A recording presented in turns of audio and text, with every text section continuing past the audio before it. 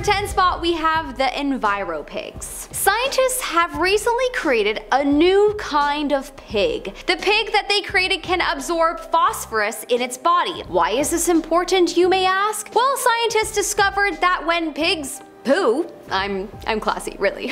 When pigs poo, they release a large amount of phosphorus into Mother Earth, and that makes her extremely unhappy. And so it became important for scientists to figure out a way to reduce this. Well, they did, and the genetically engineered pig they created absorbs most of the phosphorus in its body. I believe that this creation may be the first step in creating a pig army that could be used to take over the world, as pigs have a lot in common with humans. A pig army is definitely terrifying, and I really hope that's not the result of this. Let's move on. In our number 9 spot, we have the zombie dog. This one kind of makes me sick to talk about, but it has to be done. If you're a dog person, maybe cover your ears. In the 1940s, some Soviet scientists were apparently bored. Yep, bored, and decided to take the head off of a dog and put it on another animal's body. With some blood transfusion and oxygen pumped to the brain, their experiment was actually successful as the dog came back to life, and he even tried to lick his own nose. This experiment arguably poses a danger to the world's sanity, as dogs are the best creatures ever, and it's just horrible that this was done. But apparently the science community has stated that this experiment did show some signs of hope in terms of finding solutions for people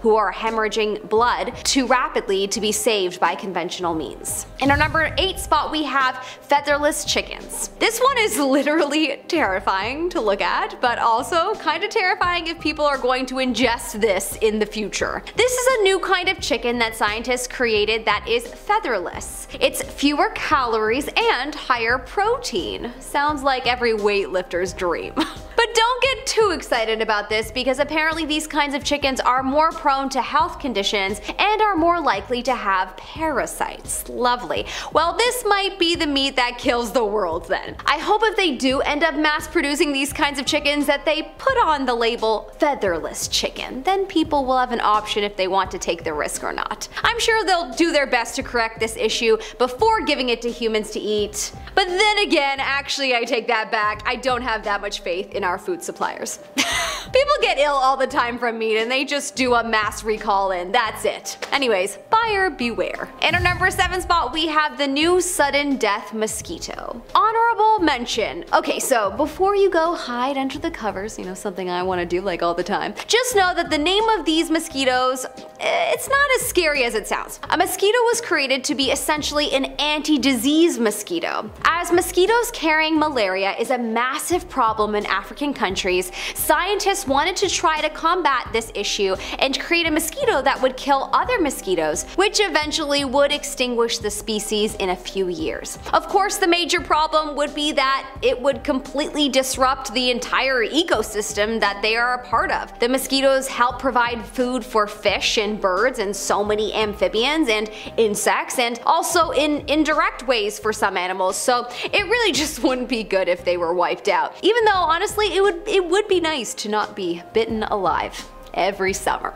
They love my blood. In our number 6 spot, we have the spider silk goat. Okay, the idea of a spider goat existing is probably the most terrifying thing to imagine, and if such a thing did exist that had half spider features and half goat features, I would probably cry. However, in the case of this experiment, that isn't exactly what happened. A creature was created that looked like a goat and had so many regular qualities that would make it a goat, but the one difference is that it actually made spider silk protein in its milk, and it could be spun to make spider silk. This is potentially really great for us, as spider silk can produce such valuable things such as bandages that are superior and bulletproof armor. But yeah, if they ever create a goat with spider features, I think the world would be in extreme danger. At least our ability to stay sane would be at risk, for sure. In our number 5 spot, we have the human pig. Ah, the human pig. Yeah, I bet some of you haven't heard of this one, and I mean, it doesn't exist anymore, but it did for 28 days before scientists shut down the experiment, so Yeah.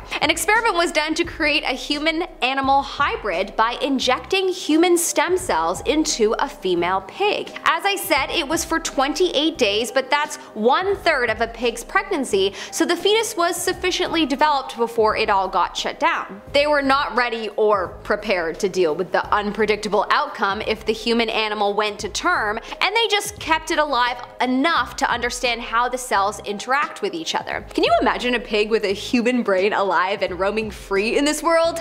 No, I can't. That would definitely be so dangerous, especially if it had pig instincts. Some pigs eat their babies. Enough said. In our number 4 spot we have the glowfish. Glowfish are not necessarily a danger to us human beings, but most likely a danger to themselves. Let me explain. The glowfish are fish that have been created as a result of gene splicing, and yes, they glow in the dark. Pretty awesome. However, not so much for them. Why? Well, if they're released into the wild, then they will be extremely vulnerable, as predators will be able to easily spot them because, well, they glow, and they will be gobbled up easily. Even though there are already fish out there that naturally glow, so they already have to deal with this problem, what is the point of creating a new fish that will also be gobbled up? I don't know.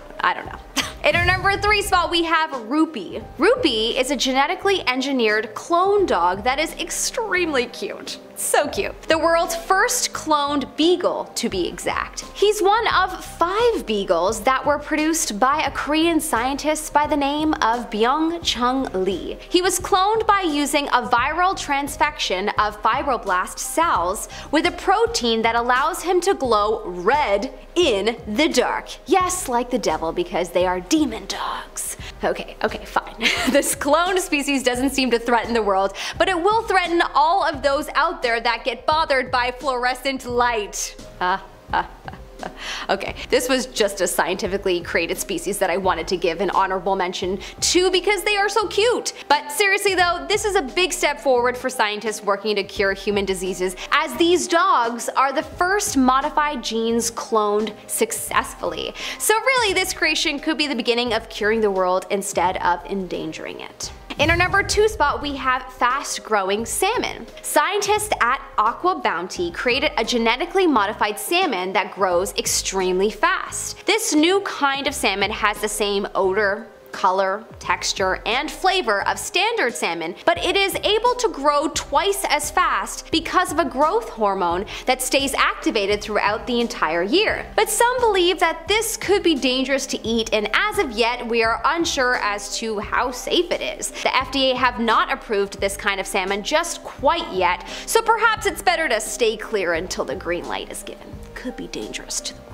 In our number 1 spot we have the landmine detecting plant species. Yes, you heard me correctly. Scientists have genetically engineered a plant that can help us detect where landmines are in the world. You might not realize how big of a problem this is, but it is estimated that about 70 people die per day because of unknown landmines that were placed in different areas around the world during the previous wars. I actually know someone personally whose brother died because of a landmine explosion, which is pretty insane. So the fact that a group of scientists have created a plant that could help detect them is so awesome. When it's near nitrogen dioxide, an ingredient known in explosives, the plant turns red. That will show us where the landmines are so that they can be removed more safely or even just avoided. The landmines are a danger to the world, and this plant could actually be life-saving. So this spot might be the reverse of the title of this video, but this kick-ass new plant species needed an honorable mention. Number 10.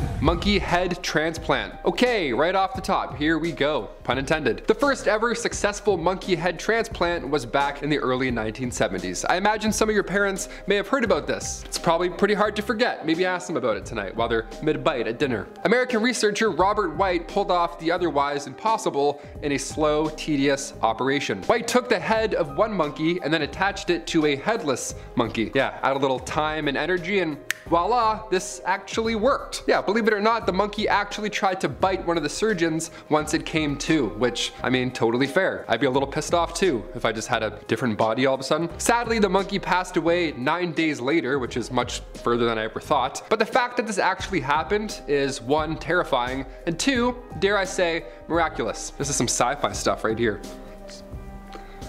And here you go, new head, enjoy. Number 9, monkey become human. Okay, this next test here is a little less hands-on, so if you have some food, you could probably take a bite during this one. It's safe. Back in 1931, psychologist Winthrop Kellogg, familiar name, he was curious. Yeah, he sat up one night out of the blue and thought, what would happen if a monkey was raised with humans? Yeah, would it end up like that monkey from MVP, Most Valuable Primate? Would it learn to play hockey for the local team? Or would it learn how to do kickflips with Tony Hawk? No, none of that happened. Surprise, surprise. Kellogg brought a baby female chimp named Gua into his home, and this man raised a chimp as if it were another human being alongside his own son, human son, Donald. Yeah, they played, they laughed, they did everything together. But the test ended abruptly after Kellogg's son, Donald, started to make chimp noises. Yeah, and then everyone was like, you know what? I'm good, let's cancel this. Maybe chimps can't learn how to heel flip.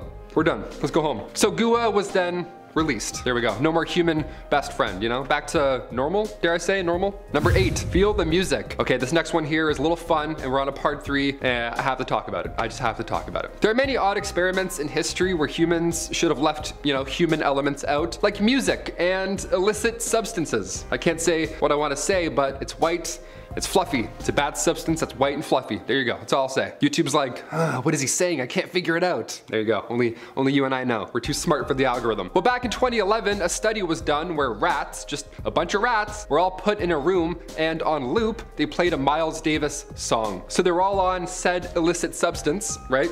That stuff, and they were in a room while Miles Davis played all day long. Just smooth jazz all day. I'm not laughing because like it's funny, it's the weirdest thing. Imagine walking into this room by accident, you're like, what's going on in here? Oh my god, everyone's all hopped up. Well, before the substances were injected into the test subjects, they all seemed to have calm demeanors while Beethoven played on loop. But after injected, all the rats were neurologically triggered to that smooth jazz. Yeah, after 1 week on the sauce, the rats were all of a sudden like, you know what? Miles Davis.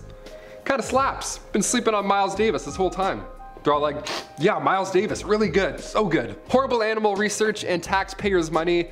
Yeah, we love dark history here on Most Amazing Top 10. Number 7, the first pregnancy test. If you're looking past the ancient Egyptian times and their use of barley and urine to determine if somebody is pregnant, you'll often land on this experiment from the 1930s. Now, it was developed in 1931 by Dr. Maurice Friedman at the University of Pennsylvania Medical School. Now, what would happen is doctors would inject a rabbit with urine from a woman who was suspected of being pregnant, and the rabbit's ovaries could easily tell if that was the case. Accurate test? Yeah. Historical? Of course, it changed the game. Would it also end up with the rabbits passing away? Sadly, also a third yes. It's sad, but more often than not, when humans are involved with any medical process, the test subject dies. You know, before having its head transferred to another animal or something, you're like, what the f is happening here? Number 6, small brain and big brain. This next one here, I mean, again, we're on a part 3. We're getting into some f***ed up stuff. Here we go. In the early 19th century, humans were figuring out a lot of firsts, you know, especially German researcher Karl August Weinhold. He was on the quest to prove to all that the brain and its nervous system were both attached by wires. Yeah, in order to do so, he took brains and spinal cords of deceased cats, and he filled the cavities inside with zinc and silver batteries. And like we know now, the obvious happened. The bodies began to reanimate as if they were alive again. Huh, it's like it's black magic. Or batteries, probably batteries. It's definitely the batteries. This was the first time this type of test was done, and now we use electricity and silver for other ways, of course. But thanks to this curious doctor, the early 19th century saw some early Bill Nye the Gross Science Guy stuff. Again, imagine walking into this room by accident, like, ho, what's going on in here now? Number 5, the multi-dog. Ah, nice, I love dogs. Let's get a bunch for the price of none. Back in the 50s, when a Soviet scientist, Vladimir Demikov, created a multi-dog, Time magazine had to cover elaborate.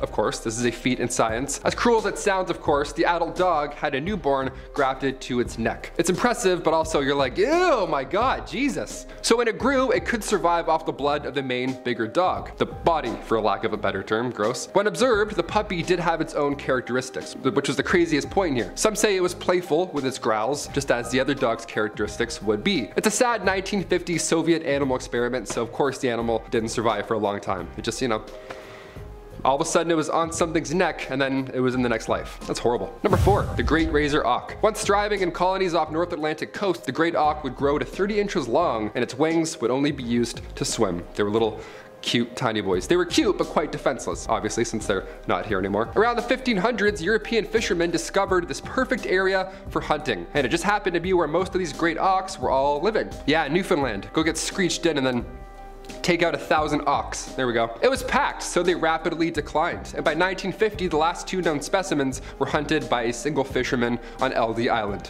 What a But now, scientists plan on using genetic information extracted from their fossils or preserved organs, people how they have, birds in jars and stuff like that. They plan on editing their DNA into the closest living species, which is now the razor-billed auk. So yeah, the organization Revive and Restore may bring these birds back to life. So cute flappy wings may just return. Remember that game Flappy Wings? Disappeared from the App Store so quick. Disappeared faster than number 3, the dodo bird. Dodo birds were once big and beautiful. These flightless ground nesting birds once filled islands all over the Indian Ocean. They had massive talons, they were gray and blue, they didn't have any natural predator until, we came along. Sorry, we got hungry. Around 1507, the island was discovered by Portuguese sailors and the rest is history. They were the easiest bird to hunt, hence the phrase, dead as a dodo. That's where it comes from. They weren't just loved by sailors either. No, monkeys, rats, pigs, any animal that made its way to the island easily had their eggs for lunch. And reminder, they were big eggs. So it didn't take a long time for the dodo bird population to be completely wiped out. The last dodo was hunted in 1681. Again, imagine being that guy, what a dick. But could it be? Could we bring the dodo back to life with science?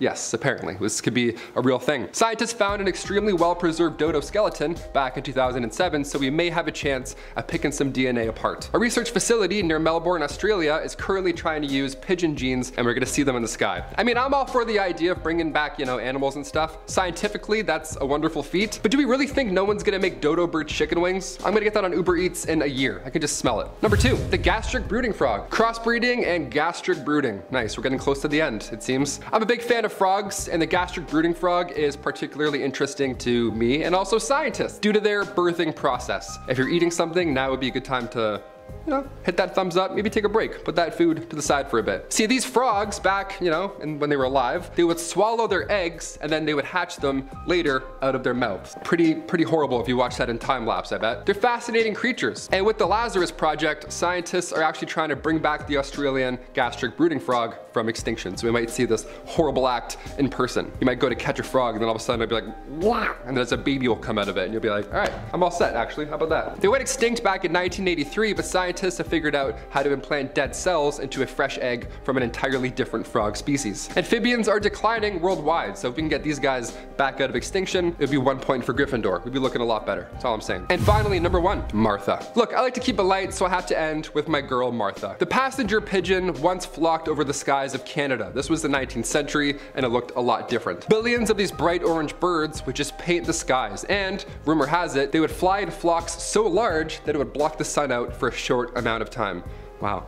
Hashtag flocks that block. We love it. But only a few decades passed and the passenger pigeon, they're gone. Just like that, they're no more. So what exactly happened? Well, the very last passenger pigeon, her name was Martha. She sadly passed away in the Cincinnati Zoo in 1914. So we took a look at her DNA to see if Martha held any secrets to her past and their extinction, and we found a couple. They discovered Martha had a low genetic diversity for such a growing population. Natural selection and hunting eliminated the nicest looking pigeon, arguably. The last one died in 1914, but in 2019, paleontologists found remains of the pigeon in protected indigenous lands in the Northwest Territories. So now they blended passenger pigeon DNA with dinosaur DNA, so that's always exciting. We've seen a few movies on how that can go wrong. We're bringing back pigeons with a touch of dinosaur. I'll say it again, on one hand, I'm glad science is allowing us to, try again, have another go. But look at the pigeons we have now. Those pigeons are hardcore. These things will walk onto the subway with you. Pigeons today will ask you for change. They're ruthless. They're covered in mustard. It's not the same. These graceful birds from the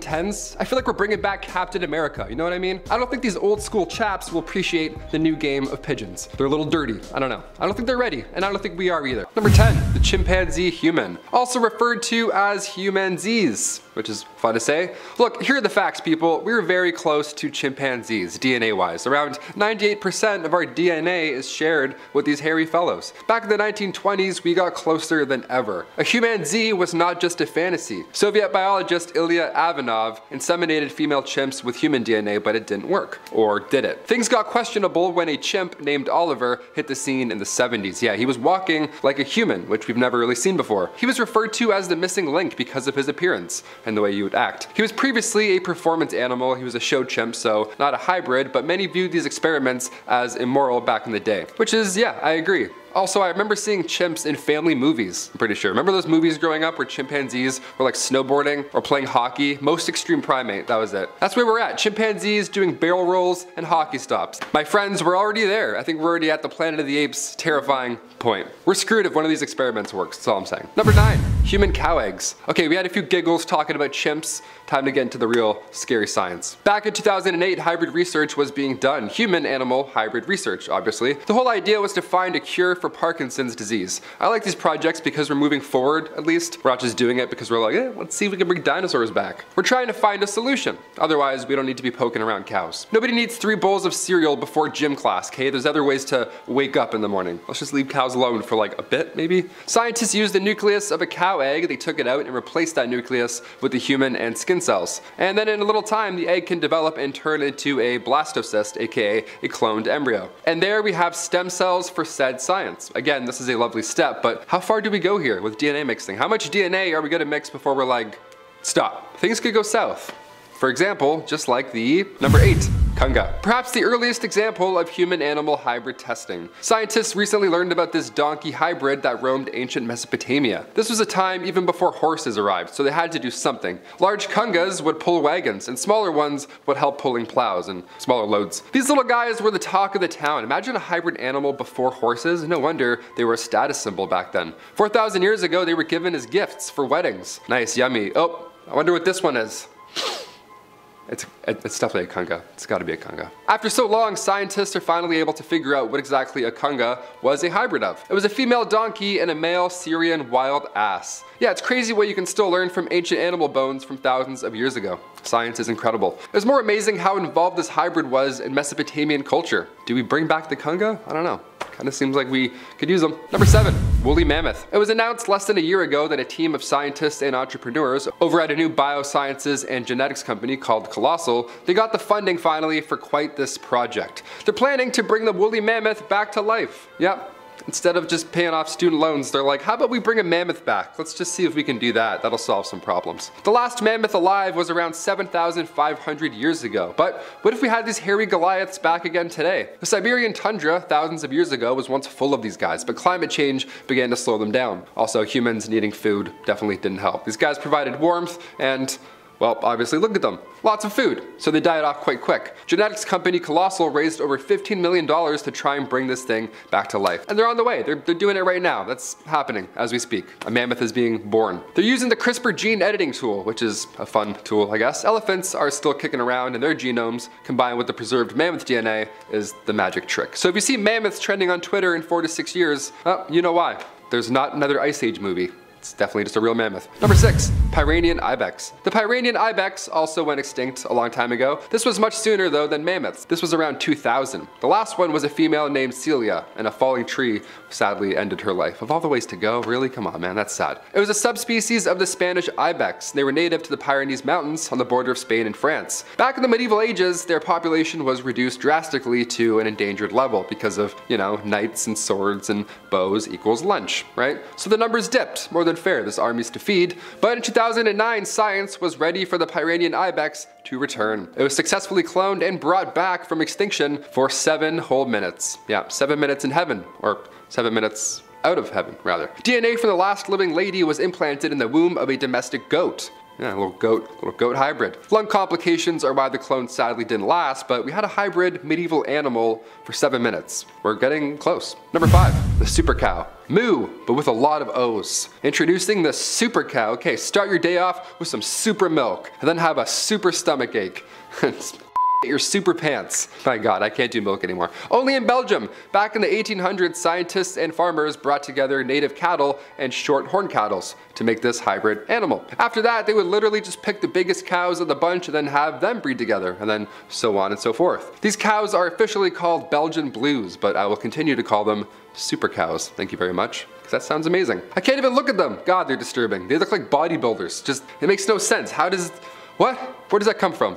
Let's move on. Number 4, Tasmanian tiger. Once native to Australia, the Tasmanian tiger, also known as the thylacine, was a massive carnivorous marsupial that went extinct around the 1930s, also quite recently. Major factors here are, as you guessed what I said earlier, climate change, hunting, and its genetic diversity wasn't all too great. All those combined, it's just no chance. It's sad on one hand because these beautiful creatures disappeared so recently, but it's also recent enough that we have a shot at bringing them back to life. Hey, what's up? Hey, you've been asleep. Hi. Hybrid science, there we go. Let's get mixing. Yeah, imagine looking outside and seeing this thing on your front yard. Are we ready for this? I think we're ready. Let's jazz up some trails by introducing these guys. Specimens of the Tasmanian tiger still remain preserved in jars. No idea who has them or why, but we'll move on from that. Thank God for those jars. So we have Tasmanian tiger genes present, so scientists can now insert them into a mouse fetus. They just combine fetus of a mouse and DNA. I do this a lot. This is how I'm gonna explain this to my kids and be like, hey, this is how the human life cycle works. You just do this with your hands a lot, and then you're alive. They're still lacking the full DNA to successfully recreate it, but they're close. A recent $5 million donation to the University of Melbourne earlier this year allowed for researchers to create a research lab. So yep, they're actually getting very close. They're like making the lab to make this thing. I'm like, ooh, they're gonna do it. Number 3, the great razor auk. Yes, once thriving in colonies off North Atlantic coasts, the great auk would grow up to 30 inches long and its wings would only be used to swim. They were cute, but quite defenseless, these little guys. Around the 1500s, European fishermen discovered this perfect area for hunting and or eating, and it just happened to be where most of these great auks were hanging out. So they disappeared fast. By 1950, the last 2 known specimens were hunted by a single fisherman on Eldey Island, just off the coast of Iceland. And that was it. They were gone. Until now. Nice. Scientists plan on using genetic information extracted from their fossils, or preserved organs. Remember those guys in jars and the organs that I talked about? Yep. Classic organs in jars. Always coming in handy. They plan on editing their DNA into the closest living species, which is now the razor-billed auk. So now we get a nice fun hybrid again. The organization Revive and Restore is behind the wheel on this one, so keep it up. Keep bringing things back from extinction, just not humans. I don't want zombies, please. Number 2, lions. Back in the 80s in the Chatbir Zoo in India, they started an experimental program where they would breed together domestic lions and African lions in the hopes that they would just be introduced to the wild and help with the dwindling population of wild lions in India. On paper, that's a great idea. That's a step forward. We love those. But the zoo found 2 African lions that were being used in a circus and was like, you know what? We're gonna save you guys. Get out of the circus. Then they brought them in to breed with their 2 Asiatic lions. So I mean, from circus to science, it's like, you're still sorry. When the cubs were born, it was clear this was already a mistake from the get-go. The cubs already had severely weak back legs, they were having trouble walking as they got older, their immune system started to fail, and by 2000 they had bred more than 70 of these hybrid lions. So they finally decided to stop the program and all the males were given vasectomies in order to stop any further reproduction. There are luckily laws that prohibited them from killing these animals, so at this point we're just waiting for them to die naturally, which sucks, but it's definitely better. And finally, number 1, the dodo bird. Dodo birds were once big and beautiful. These flightless ground nesting birds once filled the islands of Mauritius located in the Indian Ocean. They were awesome. We've seen them in Ice Age. They're all funny and big and furry. They had massive talons. They were gray and blue. They were gorgeous, and best part of all, they didn't have any natural predator until, us. Until we came around. Around 1507, the island was discovered by Portuguese sailors, and well, the rest is history, and or lunch. They were the easiest bird to hunt, hence the phrase dead as a dodo. They weren't just loved by sailors either, they were not 100% to blame here. Monkeys, rats, pigs, any animal basically that made its way to the island easily had their eggs for lunch, so it didn't take long for the dodo bird population to be completely wiped out. The last dodo was hunted in 1681, but could it be? Could we bring back said dodo birds? Scientists found an extremely well-preserved dodo skeleton back in 2007, so we may have a chance at picking some DNA apart there and bringing them back to life via hybrid science. A research facility near Melbourne, Australia is currently trying to use pigeon genes to bring the bird back. I mean, yeah, I'm all for the idea of bringing an animal back to life. Scientifically, that's definitely a feat in itself, but how long before these things are on hot ones, you know? Like dodo chicken wings? Now that I've said it, you kind of want one, right? Now you feel bad. There we go, hit that thumbs up so we don't feel guilty in the future. Starting our list off at number 10, the turkey fake out. Okay, this one is pretty hilarious. I have to start off our list here, especially in a dark list about crossbreeding, come on. Back in the 60s, turkey biologists in Pennsylvania thought, you know what if a male turkey was in a room with a fake turkey? Yeah, a fake female turkey. Would he try and flirt with it? Would he, I am legend, this fake turkey? What would happen? Well, the answer is yes. These male turkeys would try and mate with a fake turkey, which is funny, but by the end of the test, they were really surprised more than anything. They would just have the head of a turkey on a stick, and these dudes still came out like, hey, what's going on? You single? What's up? What's happening? It didn't matter. It was just the head and the rest didn't matter. The sticks chicks over here are catching every turkey's attention, but why? Why don't they care about the body? What's going on? Like biologically, this makes no sense. The scientific conclusion here, yes, there was one, was that the turkey fixates on the head when it comes to finding a mating partner, which is honestly pretty sweet. They're holding eye contact the whole time, even with their bobby weird heads. They're still like, hey, it's just you and me, let's talk. Number 9, the gastric brooding frog. Okay, now we're back. Now, immediately back to business. Crossbreeding and gastric brooding. Okay, we're getting scientific now.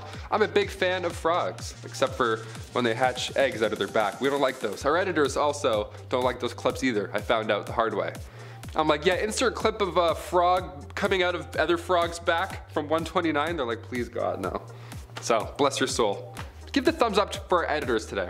Thumbs up for all of our editors today. We give them horrible, horrible links they have to put together and make into art. These frogs, not so bad. These frogs would swallow their eggs and they would hatch them out of their mouth.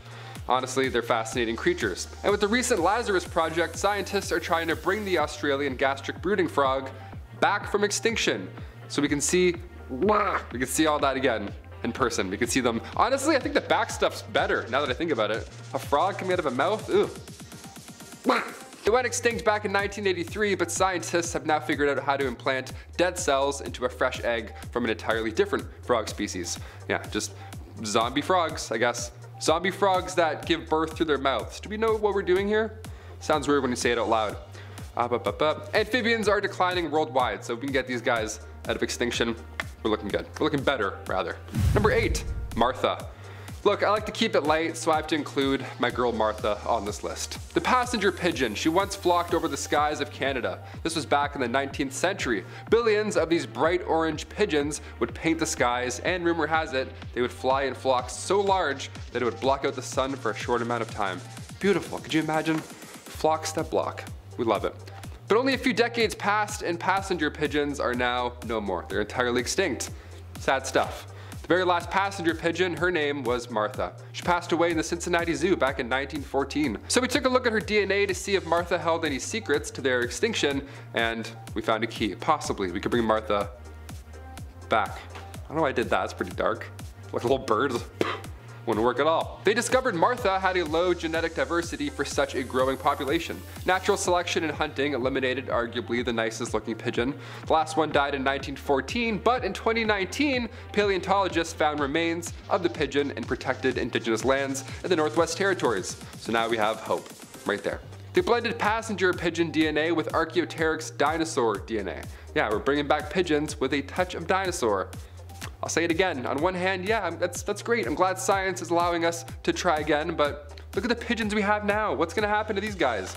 They're hardcore. Pigeons now will walk onto the subway. They'll ask you what time it is. They don't care. These graceful birds from the 1910s, I don't think they're ready. That's like a Back to the Future, that's like Hot Tub Time Machine type. I'm like, you guys won't get along. Number 7, woolly rhinoceros. Since I mentioned the revival of woolly mammoths in part 1, what better time to mention this hairy beast? The woolly rhino. Okay, I oddly want to pet him, weirdly. Once upon a time, these rhinos were common throughout Europe and Asia. They were all prepared for the cold tundra, hence the fur, the thick blanket of fur. Just like the woolly mammoth, right? They adapt to survive. So no ice age will stop this rhino. Ideally, that was the That was a plan.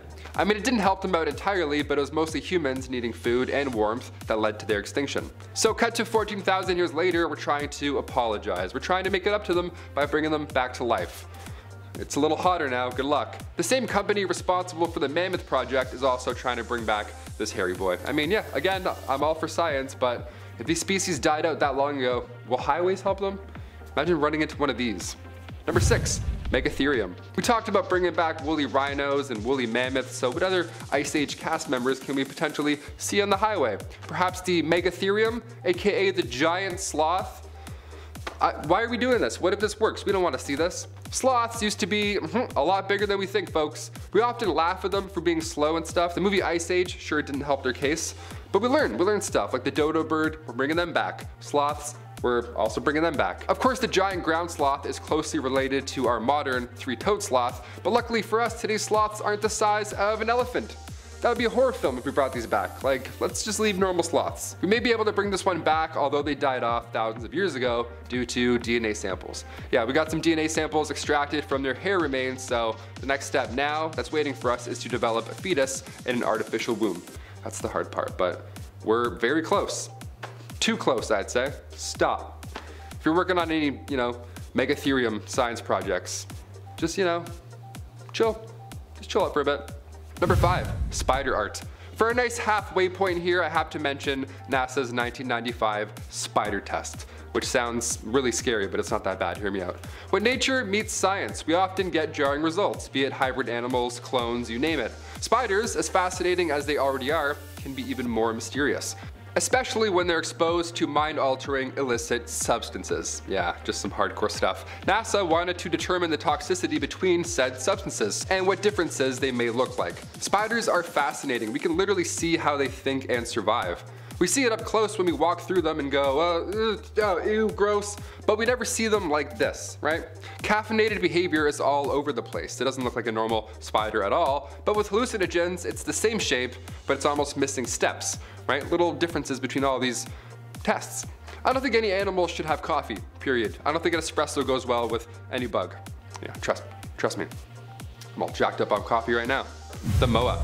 This New Zealand bird went extinct about 600 years ago, and I'm pretty glad. They're absolutely terrifying. They were flightless birds, massive, hence the flightlessness, and archaeologists first discovered a fossil in a cave. Its flesh and everything was still attached. It looked something out of a horror movie. It was terrible. These ancient birds would reach around 5 or 6 feet tall, and when you think of dinosaurs, you probably think, oh, that's quite petite.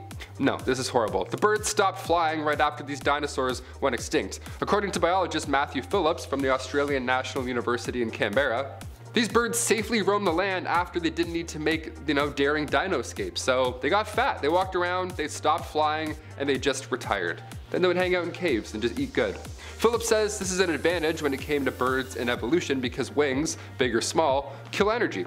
So it might seem a little depressing to watch a creature, lose the ability to fly, but it's because they're eating better, right? I would rather eat really well than fly, to be honest. I can't even fly now, and I'm like, I'd still rather just eat a lot. Again, why are we mixing DNA of a dinosaur with new birds? This is where we turn into Jurassic Park. Any minute. Next year I'll be like, hey, top 10 animals that made the test and now we're screwed. Number 3, the Steller sea cow. Stellar indeed. Yeah, the Steller sea cow was named after George Wilhelm Steller, who discovered this massive creature back in the mid-1700s during the Vitus Bering's Great Northern Expedition. They found her right after the crew became shipwrecked. What a lovely little surprise to an otherwise horrible situation. They were all over the place 2 million years ago. They were no match for humans at all. They only swam around 1 meter deep, and once humans came into the picture much later, they were very easy to hunt. They were fat little blubber balls that would sit in shallow water. I mean, come on,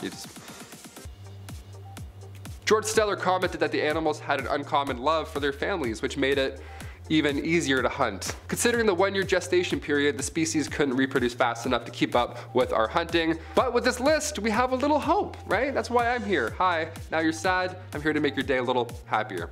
Scientists were able to sequence the genome, which means that we may see these creatures very soon, one day. Hopefully soon. The answer may lie in the DNA of a dugong. Yeah, dugongs are the cow of the sea, so what better relative to kind of pick apart and maybe crossbreed. Number 2, the mouse with an ear on its back. And we're right back to horrible stuff, okay. If we ever reboot Stuart Little, this guy needs to audition. He's killing it. The mouse with a human ear, folks. This is like the world's greatest mouse spy. This is horrible. What are we looking at here? Why did someone do this?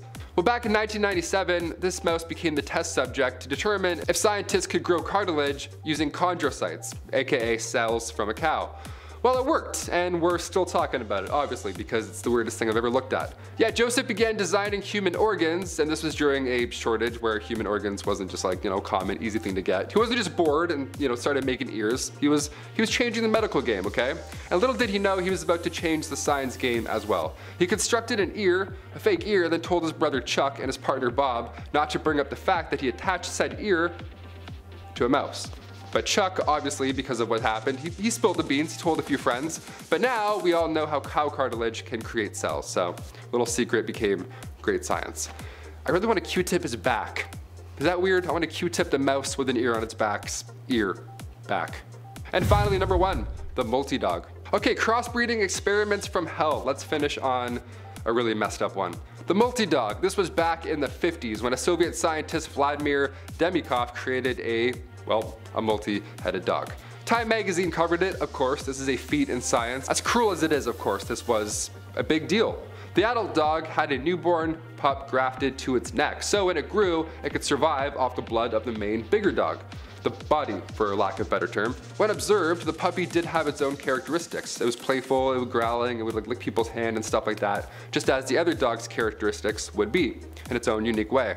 It's a sad 1950s Soviet animal experiment, so of course the animal didn't survive a long time, but crossbreeding experiments from hell, that's why we're here. This is the note that we're going to end on. Starting off this list in our number 10 spot, we have bees. A lot of us know bees as pretty harmless and are kind of cute little pollinators, unless of course you're allergic or terrified. But truthfully, bees normally do a lot more good than harm. That was, of course, until an experiment in the 1970s went awry and caused a new crossbred bee. This experiment was to take a regular honeybee and breed it with a bee that is found in Africa that produces a lot more honey. And of course, the goal was to produce a manageable bee that would also be able to provide more honey than a regular honeybee. Well, the bees that came out were a lot less manageable, and they didn't even make more honey. After this experiment ended, however, the bees got out into the environment, and the 80s saw the beginning of the trouble. The bees are not only aggressive towards other kinds of bees, which creates a huge problem, but they are also very aggressive towards humans. And when these bees sting, their stinger stays with them, so they can sting multiple times. Victims of these swarms receive 10 times as many stings as regular swarms. They react to disturbances 10 times faster, and they will also chase the disturbance a quarter of a mile. Imagine. These bees have actually caused at least 1,000 deaths, so it's safe to say that this is one experiment gone horribly wrong. In our number 9 spot today, we have lions. In the 1980s at the Chatbir Zoo in Chandigarh, India, they started an experimental program where they would breed together a domestic lion, which is a bit smaller and has less of a shaggy mane, with an African lion in the hopes that they could be introduced to the wild and help with the dwindling population of wild lions in India. The zoo found 2 African lions that were being used in a circus and brought them in to breed with their 2 Asiatic lions. When the cubs were born, it was clear that this was already a mistake, as the cubs all had severely weak back legs. They were having extreme trouble walking, and as they got older, their immune systems started to fail. By 2000, they had bred more than 70 of these hybrid lions, and they finally decided to stop the program, and all the males were given vasectomies in order to stop any reproduction. There are laws that prohibit them from killing animals, so they were simply just waiting for them to die naturally. When there's a dwindling population of lions, it's insane to me that they wasted 20 years trying to do this when they could have just simply bred the lions that they did have. In our number 8 spot today, we have the human Z. One of the most contentious and ethically charged endeavors pursued by Ilya Ivanovich Ivanov, an extremely controversial Russian biologist, was his endeavor to produce a hybrid offspring between humans and apes. The goal actually was to create a superhuman soldier for military purposes, and as early as 1910, Ivanov presented his concept of achieving such a feat through the means of artificial insemination during the World Congress of Zoologists in Graz, Austria. In the 1920s, Ivanov embarked on a series of experiments aimed at creating a human-ape hybrid in French Guinea. 3 female chimpanzees were selected as potential surrogate mothers, and the experiment began. However, despite his efforts, Ivanov was unable to achieve a successful pregnancy and bring about the desired hybrid offspring. Thank God. Upon his return to the Soviet Union in 1929, Ivanov sought to organize a new set of experiments involving the use of non-human ape seminal fluid and human volunteers. What human would volunteer for that? I don't know, and I don't want to know. However, these plans were met with setbacks, notably the demise of his last remaining orangutan, which delayed the commencement of the proposed endeavors. Ivanov's pursuit of creating a human-ape hybrid was met with considerable controversy and skepticism. Fair enough. The scientific community was divided, with many dismissing his ideas as unfeasible and scientifically dubious. Nevertheless, his experiments reflect a dark chapter in the history of crossbreeding experiments, highlighting the extreme lengths some scientists were willing to go to in the pursuit of scientific knowledge, even if it meant transgressing the boundaries of ethical conduct. In our number 7 spot today, we have the zonkey. Another one of the strange and unsettling experiments from Ivanov involved the creation of hybrid offspring known as zonkies, or zebrases, by crossing female zebras with donkeys. This experiment aimed to explore the possibilities of interbreeding between closely related species and were conducted during the early 20th century. The goal was to create a hybrid offspring that would exhibit a mix of characteristics from both zebra and donkey parents. These experiments were actually somewhat successful, leading to the birth of several zonkies. The resulting zonkies possessed traits from both species, with physical characteristics resembling a combination of zebras and donkeys. They often displayed striped markings on their bodies, similar to those found on zebras of course, and zonkies typically retained the zebra's body shape as well, while inheriting certain donkey features such as a long ear and tuft tails. It's very cute. While these experiments achieved some success in producing hybrid offspring, they did face ethical concerns and criticism due to the manipulation of animal genetics for experimental purposes. In our number 6 spot today, we have lions, tigers, and ligers. Crossbreeding experiments between lions and tigers have resulted in the creation of hybrid offspring known as ligers and tigons. Ligers are the result of breeding a male lion with a female tiger, while tigons are the offspring of a male tiger and a female lion. However, while these hybrids have been successful in terms of producing viable offspring, they raise significant concerns and have been regarded as ethically problematic. The primary issue with lion-tiger hybrids is related to their health and welfare. Ligers, in particular, often suffer from various health problems. Their large size, resulting from the combination of their parent species, puts a strain on their bodies, leading to skeletal and organ abnormalities. Ligers also have a higher likelihood of experiencing reproductive issues and shortened lifespans compared to their parent species. Additionally, these crossbreeding experiments are typically carried out for entertainment or commercial purposes, aiming to produce exotic and visually striking animals for display. This has raised ethical concerns about the welfare of the animals involved, as such breeding practices often prioritize profit and human fascination over the well-being of the hybrids. Moreover, these hybrid experiments highlight the blurred boundaries between species and the potential negative consequences of manipulating nature for human curiosity and amusement. While ligers and tigons may attract attention due to their very unique appearances,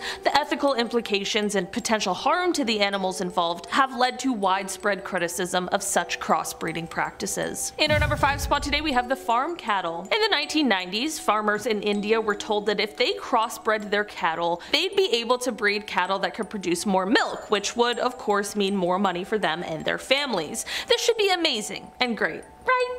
Well, considering why we're all here today, I think we know the answer to that. Different breeds of bulls were brought in and farmers were expecting great things, but they ended up being stuck with cattle that did produce more milk, but also needed way more higher quality food, or else they'd stop producing more milk. And they were also less resistant to the local diseases, so they required more veterinary visits as well. So it's kind of like this situation of, yes, they are producing more milk, which will get us more money, but they also cost us more, and truthfully, most of the times the increased milk production did not outweigh the growing costs. In our number 4 spot today, we have the wolfen. Wish I never had to say the word wolfen, but unfortunately, they do exist. These guys are created when a female common bottlenose dolphin is bred with a male false killer whale. They are extremely rare and have been found in the wild, but unfortunately, most of the ones that have existed were bred in captivity. The first recorded wolfen was born at the Tokyo SeaWorld in 1981,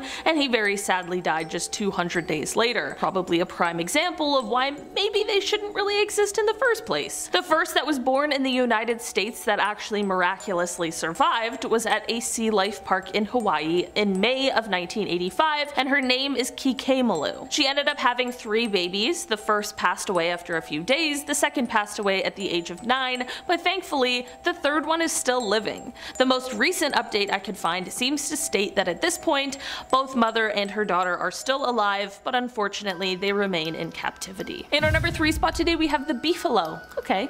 Beefalo sounds kind of cute and silly. It also looks pretty normal. So what could be wrong with this one? Well, let's start at the beginning. A guy named Charles Buffalo Jones started breeding them in 1906 because the bison population in Arizona at the time was exceptionally low. So bison were bred with domestic cattle in order to produce a hardy commercial animal. He ended up just giving up on this and released the animals, who were then managed by the state, and the numbers remained relatively low because of the limited hunting licenses. Well, when the beefalo found their way into a national park where hunting is banned and there aren't any natural predators, the population began to grow by 50% a year. That's wild. So none of this is necessarily bad, but it's the animal's environmental impact that is the real trouble. First off, they're very thirsty animals and can consume 10 gallons each per trip to a watering hole, so they can obviously clear up a water source pretty quickly. Not to mention the fact that they do their business in the water and how their heavy weight compacts the soil. Basically, they have totally thrown the ecosystem off balance and have pushed out other animals, and the insects and plant life around have also been affected. In our number 2 spot today we have the Pyrenean ibex. The Pyrenean ibex is an animal that went extinct around 2000 in a horrible turn of events. The last one was a female named Celia, and she was killed in an awful falling tree incident. These animals were native to the Pyrenees Mountains on the border of Spain and France. Back in the medieval ages, their population was reduced drastically to an endangered level. This is due to 2 things: being hunted, as well as the spread of human disease. Flash forward to 2003, however, and scientists tried to bring them back to life. This is the first extinct creature that scientists ever tried to clone. That is absolutely crazy, and it actually worked for 7 minutes only. DNA from Celia, the last living individual of the species, was taken and implanted into the womb of a domestic goat. From here, the clone was in fact born, but due to lung complications was unable to survive for longer than 7 minutes. It was a short life, but a monumental one that definitely broke new ground in the scientific world. And finally, in our number 1 spot today we have the human pig experiment. Back in 2017, researchers at the Salk Institute for Biological Studies achieved a significant milestone by producing the first ever human pig chimera, as reported in the journal Cell. The team used cells from an adult human to create stem cells, which were then injected into early-stage pig embryos. These embryos were implanted into female pigs and allowed to develop for several weeks. Approximately 1 in every 100,000 cells in the later stage pig embryos was derived from humans. In this human pig experiment, the researchers encountered trial and error in finding human stem cells that developed in alignment with the pig's embryo's timeline. The ultimate goal of such research is to potentially grow human organs within pigs for transplantation, addressing the shortage of donor organs. While the study raises possibilities for life-saving organ transplants,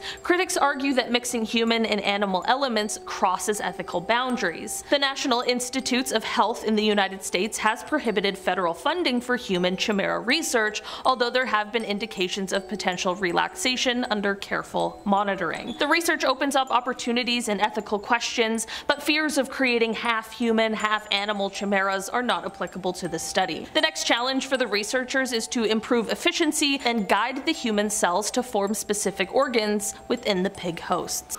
Starting off this list, in our number 10 spot we have the centaur. This is one of the most famous hybrid creatures of all time, the infamous horseman of Greek legends. It isn't quite clear exactly how this legend originated, but there is a really interesting theory which I love. Basically, some people believe that perhaps the idea for this creature came about when the people of the Minoan culture, who are said to have possibly at the time been unfamiliar familiar with horses, they ran into a tribe of horse riders. The skill these people had in riding horses, along with how being able to traverse on horse would of course change the way that the Minoan people lived, basically just inspired them to create these tales of the horse-human hybrid creature. This seems like a very possible origin for the legend, but regardless of where it came from, the legend stuck around into Roman times, where it was then highly debated whether or not these creatures actually may exist. Clearly, however, this legend would go on to endure long past the days of ancient Rome, considering the fact that the tales of the centaur still exist today. In our number 9 spot today, we have the echidna. The echidna is a half-woman, half-snake creature that first became well known through Greek mythology. In the legends, she is described as being half beautiful maiden and half fearsome snake. In fact, Hesiod described her as an irresistible monster who is like neither mortal men nor the undying gods. Instead, she was, quote, half a nymph with glancing eyes and fair cheeks, and half again a huge snake, great and awful with speckled skin, and she, quote, dies not nor grows old all her days. Echidna is the partner to Typhon, who is a terrifying snake man, and the two are said to have created the most horrendous children. The first child was Orthrus, who was a two-headed dog who guarded the cattle of Geryon. The second child was Cerberus, who was a dog with more than two heads who guarded the gates of Hades. And finally, their third child was the Lernaean Hydra, a serpent with many heads who had the ability to regrow any if they were to get cut off. This is all to say that Echidna had quite a terrifying story to her, and it's interesting because some scholars believe that the tales of dragons in medieval Europe were actually based in part on Echidna. In our number 8 spot today, we have the mandrake. If you're a Harry Potter fan, you might be familiar with mandrakes, and they are particularly interesting because they are one of the few examples that represent a human hybrid that is a mix between human and plant. The mandrake plant is a very real group of plants in the genus Mandragora, and they are usually found in the Mediterranean. It is believed that the tales of the mandrake come from the fact that often the roots of the mandrake have such a strange appearance they sort of look like human faces. This likely would have been enough to fuel the legends, but things do not end here. The thing is that this plant has some hallucinogenic properties, so that, combined with the weird face-looking roots, and you have the perfect recipe for quite a legend. It's funny to think that this story probably started out because someone was on a bit of a trip.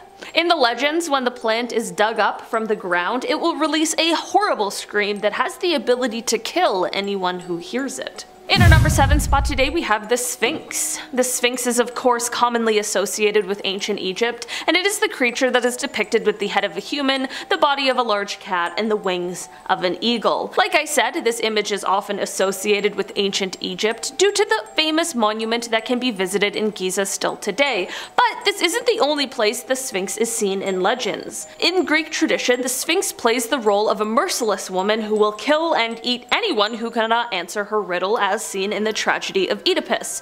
When we take it over to Egypt, the Sphinx is often seen with the head of a man and was seen as a benevolent creature with incredible strength.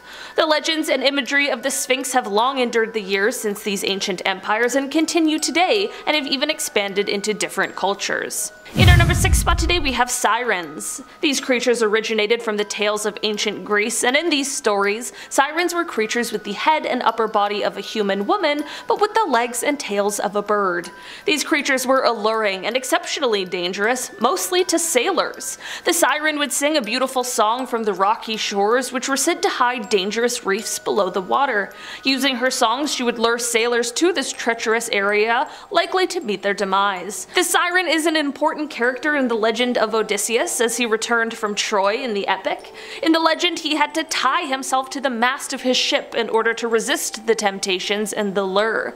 The tales of the siren have lasted for years and were still quite prevalent when they made a reappearance in the writings of 17th century Jesuit priests, who believed that these creatures were in fact real. Today we still use the word siren and the term siren song to describe things or ideas that are exceptionally intriguing and alluring. Throughout the years, the descriptions of the siren have gone on to become a bit more mermaid-like than bird-like as they originated, Which does bring me to my next point. In our number 5 spot today we have mermaids. Mermaids are one of the most famous creatures in our modern mythology that came all the way from ancient Assyria. These creatures with the upper body of a human and the lower body of a fish, all from the goddess Atargatis, who transformed herself into a mermaid after she was ashamed of herself for accidentally killing her partner.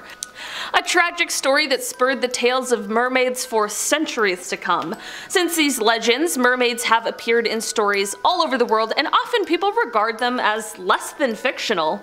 Christopher Columbus swore he saw real mermaids on his voyage to the New World, but then again it's becoming abundantly clear that he had no idea what he was looking at for a lot of that journey. Some places and cultures have slightly varying versions of the mermaid, like the Selkie, which is an Irish and Scottish version of a mermaid who is half seal and half woman. Of course, this creature went on to inspire many famous stories, including the Disney smash hit, The Little Mermaid. In our number 4 spot today we have a harpy. Harpies are a character seen in Greek and Roman stories, and in those they are described as a bird, but with the head of a woman. And at first I thought that sounds kinda nice and cute, but when we take it back to some of the earliest mentions of harpy, like by the poet Ovid, we see them described as human vultures, which sounds significantly more terrifying than what I was imagining. In fact, harpies are quite often described as horrifying, disgusting creatures, with descriptions that only get more grim as time goes on. Initially, it seems as though harpies were seen as the personification of storm winds, and throughout the legends we see that they would often steal food from their victims as they were trying to eat, and also they would be responsible for carrying those who had done evil things to the Erinyes, who were the female deities of vengeance. When a person suddenly disappeared off the earth, it is thought to have been the work of the harpies. They were the agents of punishment who were known to be cruel, vicious, and pretty violent as well. In our number 3 spot today we have the Gorgons. It is possible that you may not be familiar with the term Gorgon, but it is very likely that you know one of them. The descriptions of the Gorgons do vary slightly, but they commonly refer to 3 sisters: Stheno, Euryale, and Medusa. These sisters were mostly human, except for the fact that their hair was made up of slithering, slimy snakes. The earliest examples of the Gorgons comes from the Greek mythology, in which the Gorgon-like creature had scales and claws, but no serpent hair. When the tales of the 3 sisters came into play, so did the stories of how they had horrifying faces that, should anyone gaze upon them, they would immediately be turned into stone. In the legends, 2 of the sisters are immortal, but the most famous of the trio, Medusa, was not. This led to her being slain by the demigod Perseus, but not so much could be said for the other 2. In our number 2 spot today we have the Minotaur. This creature was first seen in Greek legends and later Roman, and basically it is a creature that is part bull, part man. The name of this creature comes from the bull god Minos, who was a major deity in ancient times. The Minotaur is said to have been created as Minos competed with his brothers as ruler. During this time, Minos prayed to Poseidon, the sea god, to send him a snow-white bull as a sign of the god's favor. Minos was meant to sacrifice the bull in order to honor Poseidon, but he was entranced by the bull's beauty and decided to keep him, thinking that the god would accept a different sacrifice in place of the bull. Of course, Poseidon was not pumped about this decision, so he needed to punish Minos. He did this by making Minos' wife fall in love with the bull, and one thing led to another, and there was some very unnatural offspring. In the end, the Minotaur was born, but there was no natural food source for this creature, so instead it began to devour human flesh to appease its appetite. The creature is depicted as having the head and tail of a bull with the body of a man. While the most famous appearance of the Minotaur was in the Greek story of Theseus, who actually fought the Minotaur in the labyrinth, the legend of this creature has long prevailed and is seen in many stories still today, including Dungeons and Dragons, and some would even argue that the Beast in Beauty and the Beast is a creature modeled after the Minotaur. In our number 1 spot today we have the Satyr. We're not just talking about Mr. Tumnus, we're taking it all the way back to the Greek stories of the creature who is half man and half goat. These creatures started out in legends as a male nature spirit with ears and a tail resembling those of a horse, but throughout the years they became more human-like and less beast-like before they began to gain these more goat-like characteristics. It is thought that perhaps the depiction of the goat-human hybrid comes from them sort of melding with the character Pan. Either way, these creatures are often depicted as being comically hideous, and they also have quite a few lewd descriptions that I can't exactly detail here on YouTube. Let's just say it is very obvious that they're always a little excited. This fits perfectly with the fact that these creatures are often known to love things like wine, music, dancing, and definitely women. Satyrs were companions to the god Dionysus and are believed to live in places like woodlands or the mountains or even in pastures. They are very motivated by sexual desires and are even known to do some pretty horrendous things in pursuit of these desires. Although these characters are quite ridiculous in a multitude of ways, they are also thought to possess a lot of really useful knowledge, but they need to be persuaded into sharing it. How human. That's the most human-like characteristic that these guys have.